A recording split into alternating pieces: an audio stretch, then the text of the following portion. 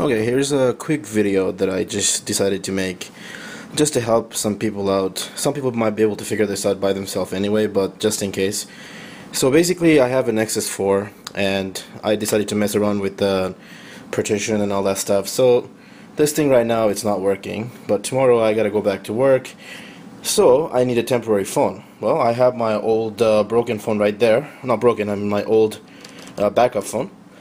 Well, the problem is Nexus 4, or most new phones, they use a micro SIM card, which is something like this. Okay, but my old backup phone uses the old school, the full SIM card. Now I know you can go to eBay or whatever, some websites, and you can probably get those adapter that looks like this, where you can fit that little micro SIM card into the adapter and put it back into the phone. But in my predicament, I have to go back to work tomorrow, and I really need a phone because all my contact, my boss's numbers and everything is in that phone.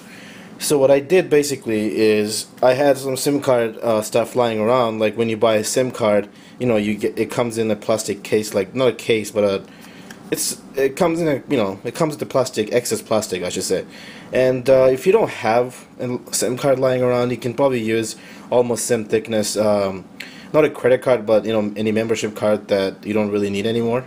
Basically any plastic sheet would do. And what I did is I went online, I just googled micro SIM card template, something like that, and make sure you print it in 1:1 scale. You print it out. These are for actually cutting your big SIM card into a smaller SIM card, but I decided why not do the reverse. So I printed out, I cut out the paper, and I taped the paper to this guy. I just needed a little bit of plastic using this kind of tape, just a normal invisible clear tape. And then after that I basically decided to cut it with the scissor. But before you cut it out of the big plastic card or whatever you're using to get the plastic, just don't take it out all the way, just leave, like, basically don't cut it out, just cut maybe one side. And then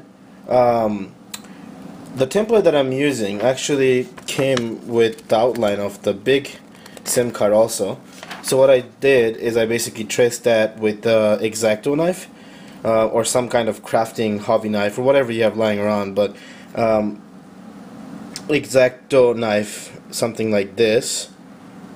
If you don't have this, any box cutter should do the trick. Just be careful, don't cut your finger. And then yeah, so just cut the inside out, and voila, you actually have a temporary SIM card case.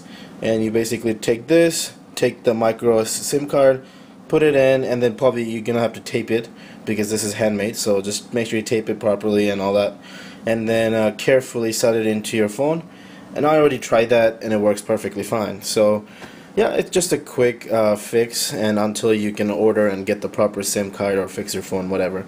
Anyway, I hope this might help somebody that might be in the same situation as me, who need to switch back the micro SIM back into the full SIM, and they don't have any adapter lying around right away. Alright, so if you have any comment or any other way to solve this problem, leave a comment below. Definitely I give it a thumbs up. So thank you for watching, and see you on the next video.